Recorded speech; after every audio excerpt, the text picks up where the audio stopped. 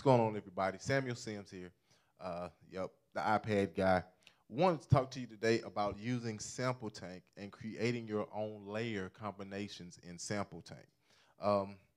It's, for me, again, trying to maximize the iPad. I wanted to see how many different things I can add together and make one patch. As you know, I use my BS16i app with the MKS sounds that I purchased from Precision Sounds for the MKS sounds. And then I use Sample Tank for my layers, but up until this point, I've only used one sound for my layers. I layer strings on it, I layer brass, or I layer guitar.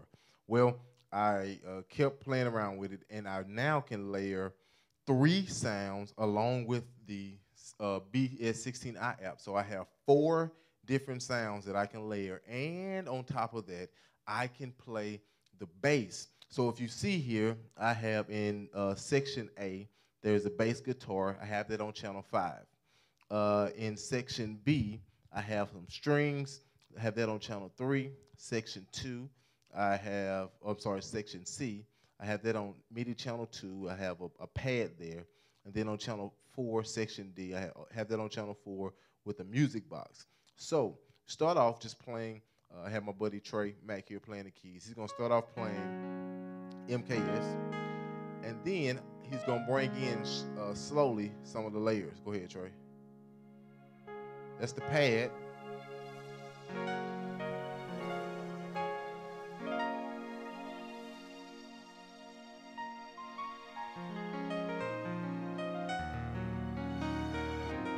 The strings and the pad layered together. All right, go ahead and bring that third one in. That's the music box. So 4 sounds, a 4-sound layer has been created. Oh, 4 sounds. Then up top, you got bass guitar.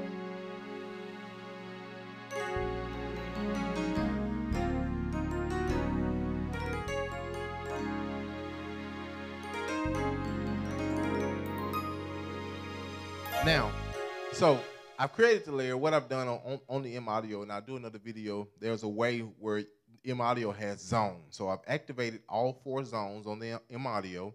Each zone responds to a MIDI channel 1, 2, 3, and 4. I also took it, and on the M Audio, you can reassign the volume or reassign the sliders. So I changed each one of the sliders to the corresponding MIDI channel, and that's how I'm able to slide in and out of my layers and layer anything. Let me show you another layer. That's one I use for worship. Another layer I have here is going to be this one. All right. Same thing. Go ahead, Trey. So again, we got piano. It's in 1.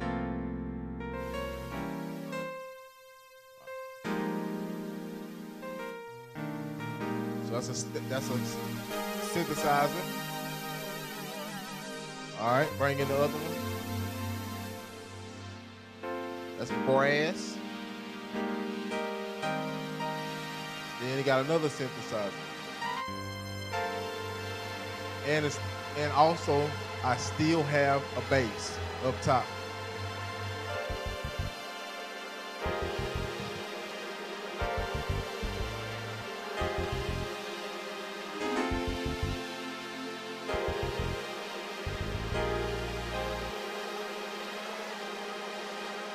So again, I've done it with sliders.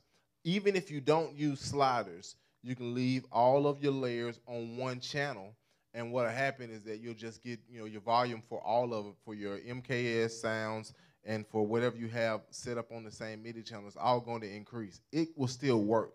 So what I encourage you to do is just to try out the different sounds. Put together as many patches as you can, and to see what you come up with. One more thing I'll show you. The way that you get all patches to play at the same time is that you simply have to hit all 4 patches at the same time. If you hit them all at the same time, they should all come on. That takes some work. Probably want to use 2 hands. But once you do that, then you can save your patch. If you go to preset here, you can save your patch in a number. So You hold down the number, and it'll blink, and it's saved. So now all you have to do is just hit that, and it's going to bring up the patch that you have saved. Experiment with different sounds. Like I said, that's what I've done.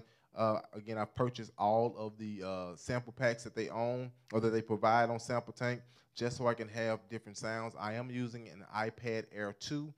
The 2 gigabytes of RAM definitely helps a lot. But one iPad is giving me 5 different sounds.